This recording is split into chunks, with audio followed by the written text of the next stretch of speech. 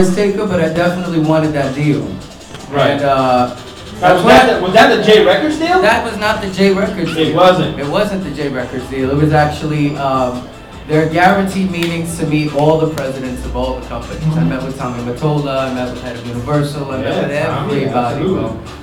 But it ended up, funny as it is, I ended up sitting down with Clive Davis. And, you know, I don't think they wanted to sleep on it, you know, take advantage of the full, you know, the time that I was on the show and, you know, exploit it, you know, basically. See, I didn't know that. Yeah, well, a lot of people did. I wasn't really able to talk about it. I know, because what I thought to myself at that time was, if he's smart, he left because he won't be tied to American Idol, which so many artists are, and so many artists of the money that they're making now, other people don't realize how much they're giving back. It's a lot of conflict of interest to in a American Idol. sense. So, Right. you know, again, it's a risk that you take, and I did, and fortunately enough, I got the record deals that I wanted all my life that I was dreaming about. Right. So I did. It was kind of surreal in how it went about. Even Right. being But on it took American a while. Idol, It was like, what, a year and a half later? Actually, yes, because we were contractually bound not to promote or talk, and we got to let the winner, which was Carrie Underwood at the time, just do her thing. And win and kind of yeah, flourish. exactly. And then when it came down to the next day, we released the Associated Press in reference to me getting signed and all that great stuff. Now, what was it like working or meeting Clive? Because in this industry, me personally, there are two people that I would like to meet. I've met Tommy.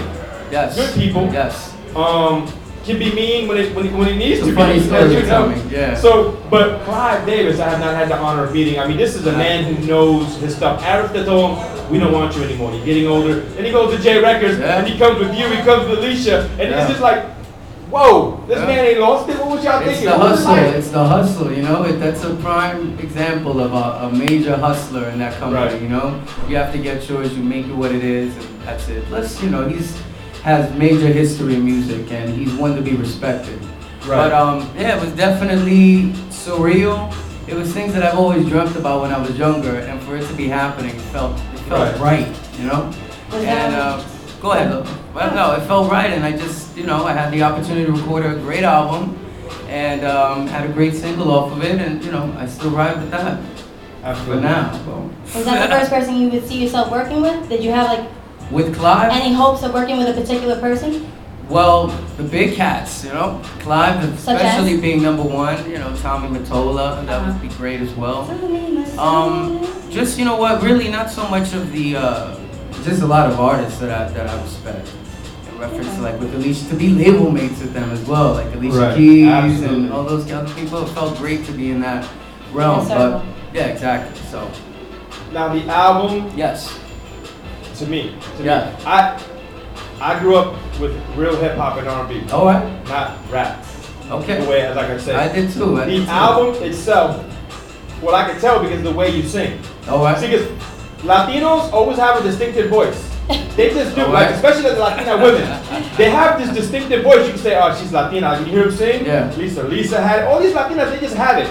They can't get out of that sound. There's something about it that just sounds like. What's that sound? It's, you hear it when they sing. It's not. Can you do it? Your voice. I want to know what the sound is. I can't define it. It's just the sound when you hear it. Sing a little clip from No, Gavin. he's above that. I mean, you go. For the difference. You go. Yeah, give me a little acapella. The fans are asking for a live clip, by the way, so it's gonna happen either way. There, so we're gonna get on Twitter. We got no choice tomorrow. Oh wait, little clip. Tell me, is the money worth your soul? Tell me what's the reason that you hold on when you know that dude has a whole wall of them just like you. Yeah, girl, you're just way too fine. Gotta be treated as one of a kind. Girl, use your mind. Don't be just another dime. I can't hit that note. That wasn't me sing. That's just the bottom line. The boy can sing. I know. That's the difference. Like, you got Latinos out there who can sing, but like Frankie J is a different vibe. Frankie J, I love Frankie J. He sings differently. Like, he doesn't hit the. I guess he could, but listen, everybody's different. Right, everybody's different. We're Latino. That brings us together. Right. Yeah. Absolutely. Like I grew up in New York. He grew up, where did he grow up? Texas, I think. Yeah. Yeah. So it's just a different little right. cultural differences in a sense, but still the same. You know. So the album is a classic. in my opinion. Thanks. It's a classic. One Shot Appreciate is it. an incredible song. Yeah, Les Mendes produced that. That was hot. Incredible song. Yeah. What is your favorite song on the album? You know what? I don't got a favorite. I don't have a favorite. I just really loved how we worked on the album. The people that we're working with, like these are just giant hit makers, and just the opportunity to learn from them and do my thing on top of that. Yeah, that was great. So the experience must be amazing. I couldn't imagine how it feels to get that far that quickly. Well, it's a pretty quick journey you took. Yeah, it's definitely a journey. It's a roller coaster, in other words. But it was amazing. It was amazing. I learned so much, especially on like recording and just how their different work styles, how they come up with an idea, and it was amazing. That's how I could put it. Now, Tony, making this little face right now. I'm wondering if Tony was asking a certain question because of what the general population feels. Yes. About why you left American Idol.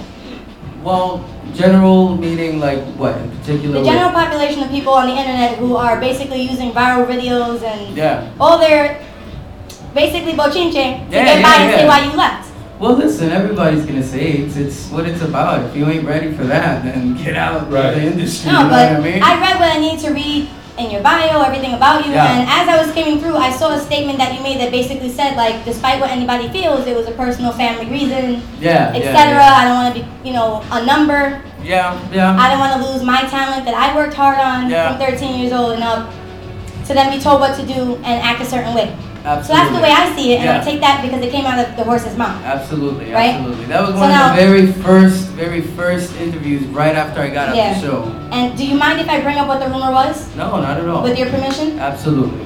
Do you know what the rumor was, Tony? I don't. Basically, there was an allegation, allegedly, I use that word, allegedly, that you had relations with Paula Abdul. And that was why.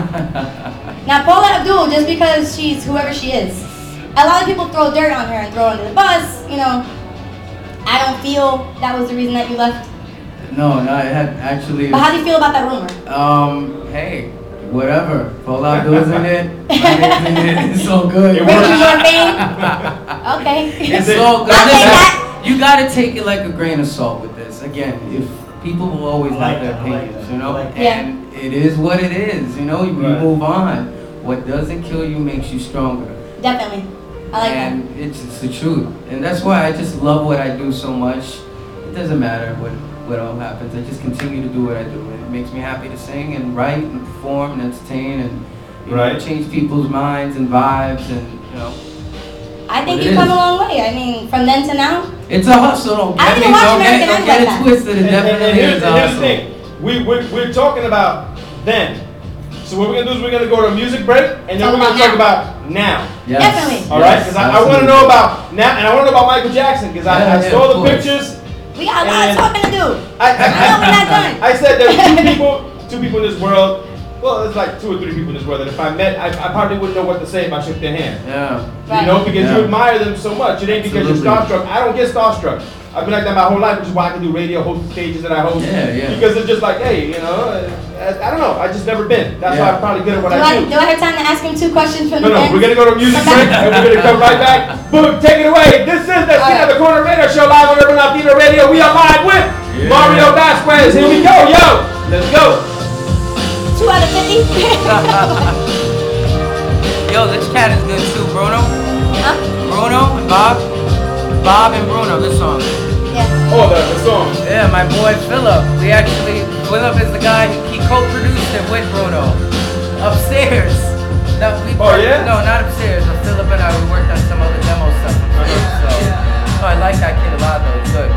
You're live on the cameras, by the way. No, wait, right there. I can see you.